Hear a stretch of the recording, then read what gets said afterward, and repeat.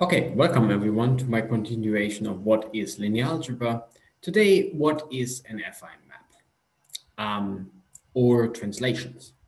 So let's just jump right into it. So the first observation I would like to stress is the following. So we're interested in kind of something affine, and affine means there is no origin, or you don't really know what the origin is, or whatever. But you're still interested in linear operations and not kind of crazy whatever operations. So the kind of the easiest operation that comes to mind is you have some whatever geometric object like a square, and it lives, let's say, in 2D, and you just move it. You just move it a little bit. You translate it somewhere. This is of course not an so it goes to here, right? This is of course not um, uh, a linear operation because you have moved the origin. The origin linear operations preserve the origin. So 0. So in some sense, this looks bad if you want to come up with a matrix calculus because matrices are linear operations. So they preserve 0, right? Matrix times 0 is always 0. But something funny happens. So if you think of, well, this whole picture times, let's say, an interval, right? So some time interval, then you get one dimension higher, you are now in dimension 3. And you still have kind of the same objects. You just have now the square times an interval. It's this beast here. And the whole translation operation, so this one here, that you can see here on top now, is actually a shearing operation. So you kind of shear this blue cube into the green cube. So it's a shearing operation. And that's a linear operation. That's kind of a fun observation. So translations in 2D actually are shearing in 3D. Aha, that's fun. So you did something affine, which is not related a priori to anything linear, but it actually is linear in one dimension higher. So that's a funny observation. So let's do another example.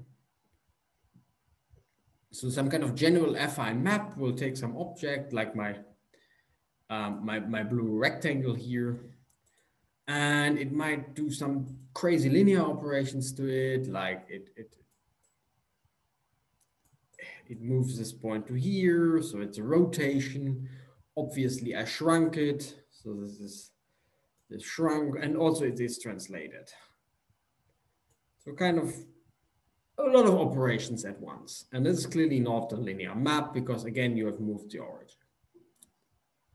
But you have the same operation. So this rotate, shrink, translate operation is actually a rotate, shrink operation in 3D and shear.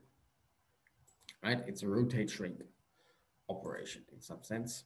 So here is my green rectangle, and here's the black one, and it's again the same picture. So you shear to the side, and it's certainly a linear operation. So an affine operation in 2D is a linear operation in 3D, which is really a fun observation, and the whole starting point and the whole difference or the whole connection between affine and linear. It's very easily summarized. So whenever you have an affine operation, you can actually assign to it a matrix. You just need one dimension more. You just need one more row and one more column. And this is how it works. So you have some linear type operation that you put, let's say, in the upper left box. And this is the operation you see here. So in this case, you take this rectangle here at the top, and it's translated. So the translating operation is a red operation that you put here. So it's translated, in this case, a half and a half in the uppermost plane, and this is roughly this direction of the red arrow. This is this translation, but you have also done something to the triangle. You've rotated it a little bit, you've shrinked it a little bit, you've sheared it a little bit, whatever. You have the matrix M, which kind of encodes this linear part of the operation, and you have this vector B, which encodes the translation, the affine part of the operation. But still, it's a totally legit linear operation, just one dimension higher. And the way it works, as I said, is you have this matrix M that you put in the upper left. You have the matrix, the vector B, the translation vector that you put in the upper right, and you add an extra row, which is exactly this extra dimension you add, and it's always this one. Yeah, so just look one dimension higher. That's exactly what you should do. So affine matrices are basically matrices in one dimension more. So in this case, my affine space would be of dimension 2, but still I would have a matrix of dimension 3, of rank, of size 3. And that's exactly the formal definition you would do. So remember, an affine space is a pair of a set and a vector space.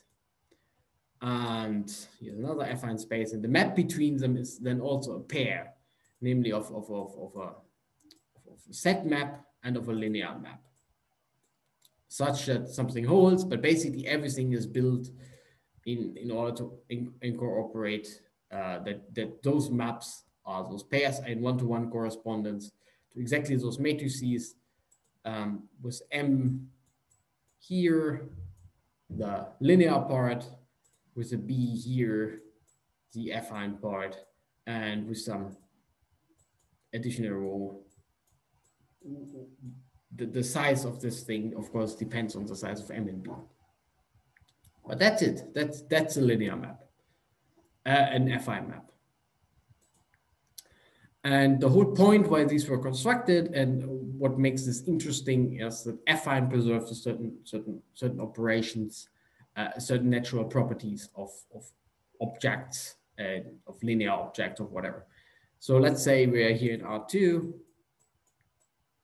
and I hope by now you will agree that this here is an affine operation. And what you should see is that it preserves lines. So this line goes to here, and this line goes to here. So both lines are preserved, but they might be a little bit rotated, they might be a little bit scaled, but basically they're still lines. Right? And what is also preserved is that they're still parallel to one another. They started out to be parallel and they end up to be parallel.